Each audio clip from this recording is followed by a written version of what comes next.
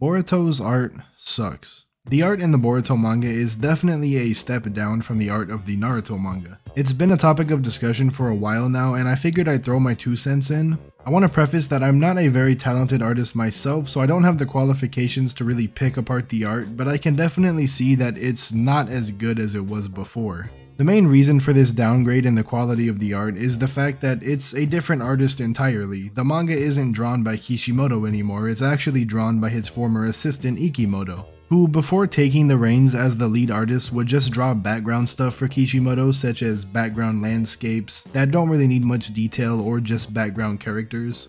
Ikemoto just wasn't at the level of Kishimoto when he had to take over the main art of the manga, which resulted in some backlash at the very obvious downgrade in the quality. Now don't get me wrong, Ikemoto has very obviously gotten better. If you look at the characters in the early chapters compared to now, it's like night and day. But when compared to how Kishimoto draws these exact same characters, Ikemoto just isn't at that level. Okay, so what if the characters aren't drawn as good as they once were? There's plenty of manga with subpar art that still performs well. But the way the characters are drawn isn't the only thing that makes the art in Boruto inherently bad. Ikemoto is really bad at drawing fight scenes, which is obviously a problem when his art is consistently being compared to the Naruto manga, which is hailed as some of the best fighting sequences of all time. Kishimoto was great at drawing fight scenes, like you could follow the fight very easily, the art was great, the way he utilized the panels to make the fights better by having certain panels bigger and having things come outside the panels, putting certain characters in the background and certain characters in the foreground. I mean, everything about how Kishimoto drew his fights was just great. But Ikemoto really lacks here. Like, the fluidity of the fight scenes in the manga aren't even close to that of the Naruto manga. They look flat and the paneling is very basic,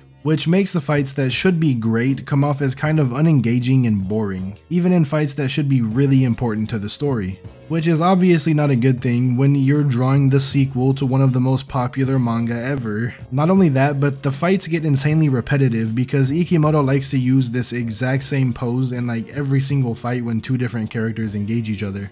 You could literally go to some of the most forgettable fights in the Naruto manga, and they would have better paneling, fluidity, and just an overall better look than the most important fights in Boruto, and that should not be the case whatsoever. Another thing that initially inspired me to do this video is the lack of a 2-page spread in the Boruto manga. A 2-page spread is when both pages are shared to create a single scene, and the Naruto manga utilized this a lot, and it just makes for a better looking scene overall. This is most commonly used to show the importance of something, such as when Pain used Chibaku Tensei, or when Naruto first summoned Gamabunta, for example. 2 things that are huge plot points and deserve a bigger scale to show how important they are. Kishimoto used these a lot, and it made for better storytelling through just the art itself. Whereas Ikemoto hasn't used a single 2-page spread throughout the entire 73 chapters of the Boruto manga. I mean, look at Naruto going into Baryon mode, arguably the most important thing to happen to his character in the entirety of the Boruto manga,